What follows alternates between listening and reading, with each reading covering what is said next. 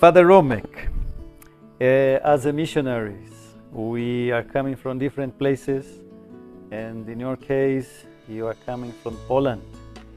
And here in Zambia, we can say you are one of the first missionaries to come some good years back. So, Father Romek, could you tell us how did you find Zambia by the time? And then, as you were here, which place, which parish, which work you were sent to be a missionary? It's true, I am one of the first. When I came, we were just 4, not many, those 3 first pioneer plus one other, Father Willie Escalante, who was here from Philippines.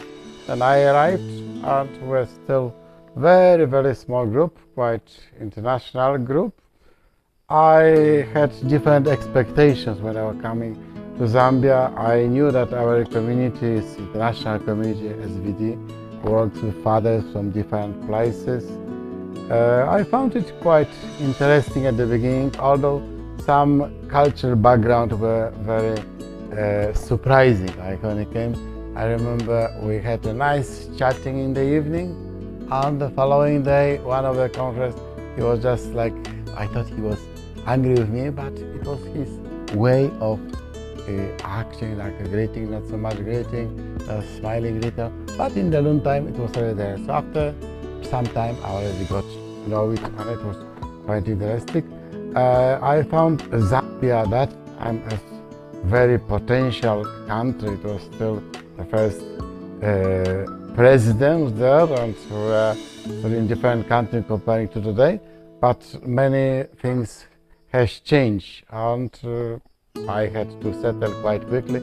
I remember the first night I found it's very hot, so even at night I was running for some water, I was checking, but still slowly I settled. So it was no problem, and after short settling I was sent to learn the local language Silozi. But even before, I was quite lucky because it was the time when the Pope came to Botswana.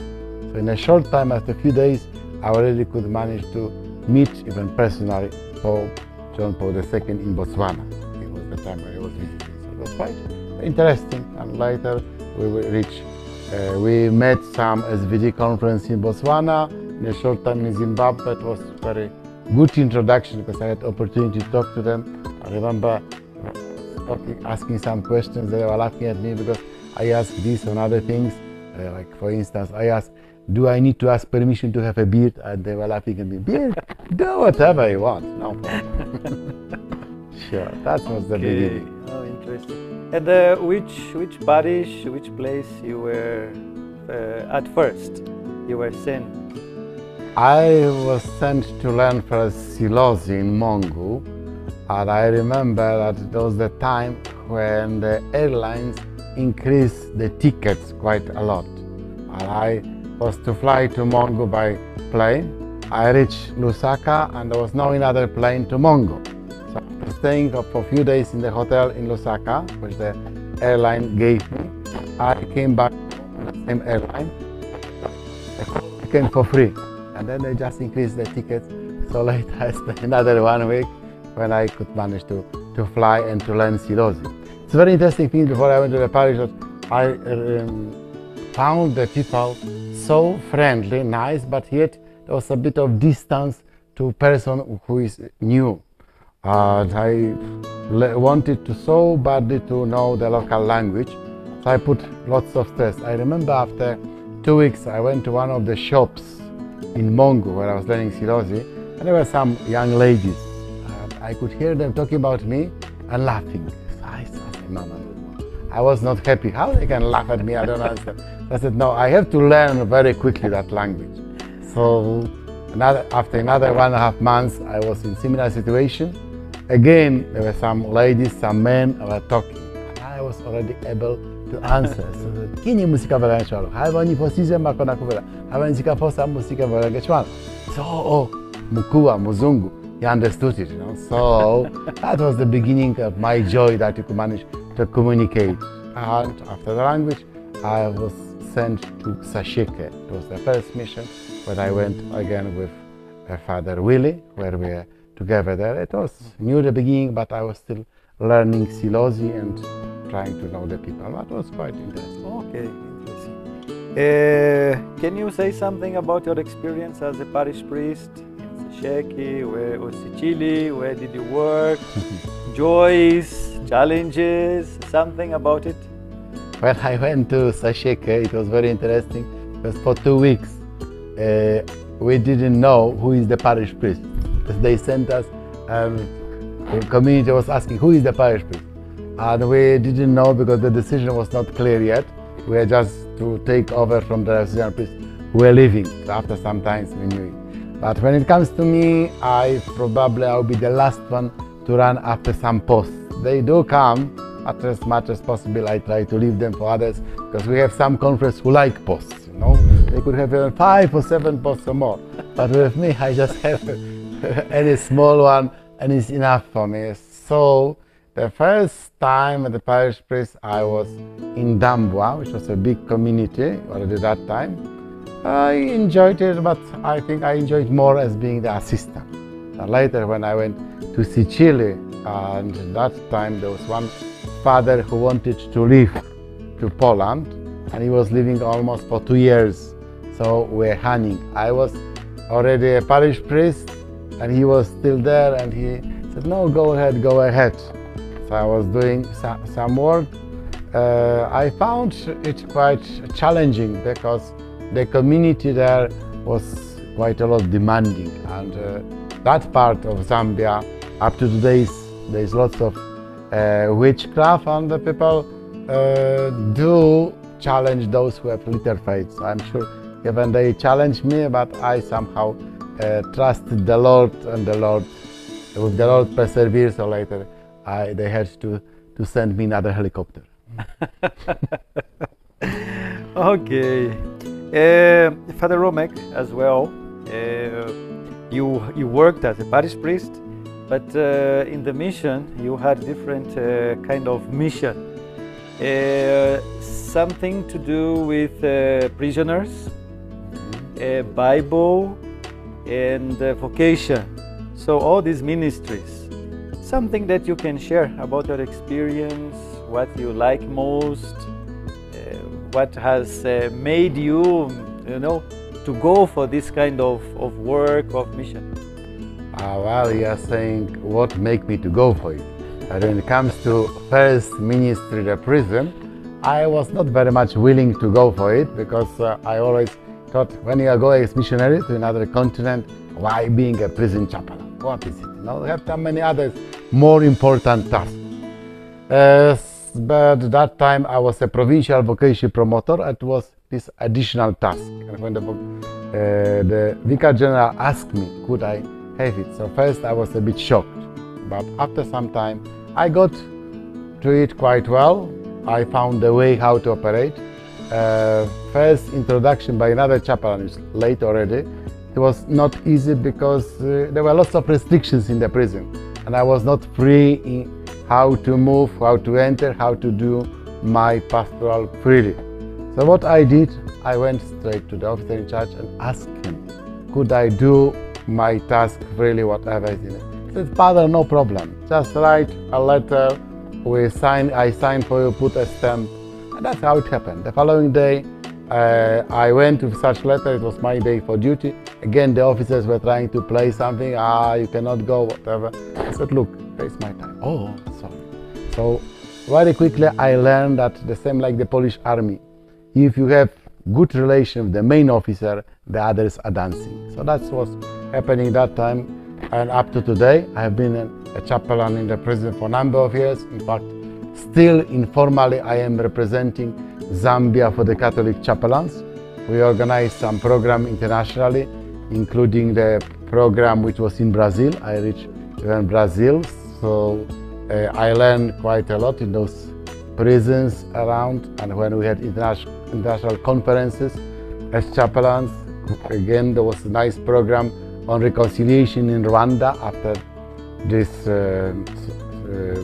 killings and so on, genocide, which took place in 1994. We found very interesting program how Hutu and Tutsi can manage to unite together. So it was a very enriching program in the prison, which I had done and I'm still doing up to today. I would say it's very interesting, and some prisoners first they were surprised because when they saw the way I was operating, they said, "Ha, this guy, he must be an army officer, you know, because he's something else." And when the officer from Zimbabwe came and they asked, "Who is this Muzungu Mkua? Walking freely with you, you are free with him?" And then the main officer said, "He's Father Romek Superintendent." And from that time, I'm superintendent, so I manage to do so. I deal it freely with the prisoners. I do like this work, and I believe the people are, especially inmates, are also quite happy with me. So when it comes to prison ministry. The other ministries which I've been involved, first vocation program. Vocation program I started quite a long time ago, 1993. I became the first vocation promoter. That time I was very busy parish priest in Dambo and doing a bit of vocation work. But from 1998 I started doing fully for 6 years as vocation promoter for Zambia, Zimbabwe and Botswana, later partly for South Africa. That time I must say I did a lot, but what I used to do when I was moving to different parishes, different groups, I use Bible approach. So when I want to go to a parish, I tell the parish priest that I will do Bible program. So the parish priests were very happy, so they were coming me come to the program. So I could do for one day the Bible program, another half a day general vocation program, and then the program about SVD. And the parish priests were very happy because they didn't have to pay me anything, they just had to sponsor for the program, they people, parishioners, so they used quite a lot. So that program was going fine, and also that program, as I was moving to different places, I combined it with my hobby, which is fishing. So I was catching fish and catching men. If one asked me what was more successful, catching fish or catching men, I would say it was like 50-50, but sometimes it was more successful, I think, with fish, but our freezer never got empty and we had a number of fish. But when it comes to the youth, I use the approach of forming youth, that we are forming youth, and then would they join the diocese or other congregation, or they get well married. That was trying, and up to today I'm trying to make them first to be responsible, to be good people, good Christian Catholics, and finally, if it's anything, to be good SVD. We have some who join, some they are well married, not long time ago. Just last year, one of the boys from our Catholic Vocation Club, he asked me to prepare his wife for marriage blessing. I blessed his marriage, and they are very happy. So there's possibilities. In fact, they already gave a testimony to our vocation club as marriage encounter. So this is all working quite beautifully. And the last ministry, it was vocation, prison, Bible. Bible. You already mentioned something. Yes, Bible is not that. When I was asked by the mission superior about 4 years ago to coordinate Bible ministry in Zambia, that I could do it, because this work I've been doing for years and years, and especially when I became the provincial vocation promoter. I committed myself quite a lot to the Bible. I never went for any higher study. I didn't make any doctorate or any higher degree. Just simple, that's what I do. And what I do with the young people or adults, it is pastoral approach and learning my experience. What the people need is basic of the Bible and practical responses to their questions. So that's I've been doing as a vocation promoter and as a biblical coordinator. I must say, when it comes to our mission and our conference and approach with the Bible as biblical coordinator, I would say that I am not the most successful, because the prophet cannot be welcome in his own country, which we are trying to do. Whatever I can manage, I try here and there, but I can see that some conferences are rather smiling. What can he say? So now he didn't finish any biblical study. It's okay, and right now we have someone who finished the biblical study. I'm sure he's already doing some work and will be doing for the future. But even if I stop being, as I'm going to stop at the end of this year, I never stop doing the work for myself and for others as with the Bible. I like the Bible. Bible is part of me. And recently 2 days ago, we had the feast of St. Jerome. So St. Jerome said, the ignorance of the Bible is ignorance of Jesus. I take it quite nicely.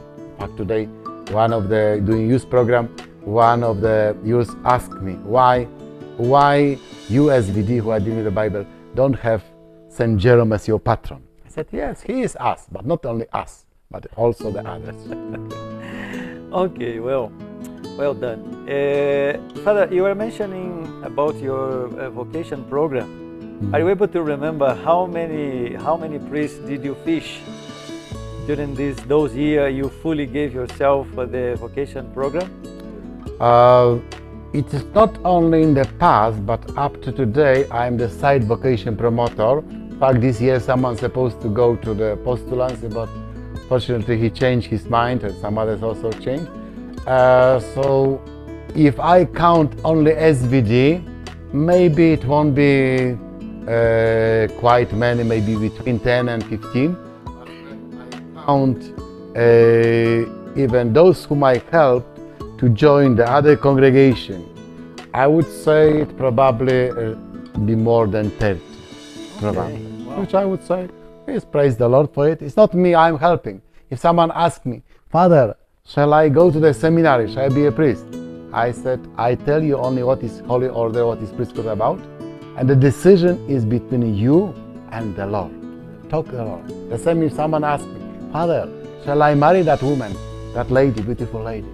I said, no, it is between you and that lady. Because if I tell you, marry her, and later she appears not a good wife, don't come to complain to me. I don't want. On you. Yeah, sure. That's how it is. All right.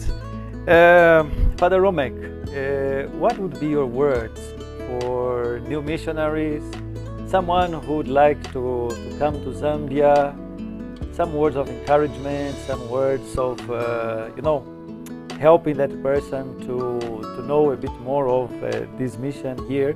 And of course, through all your experience, all these years here in Zambian Mission, what can you say?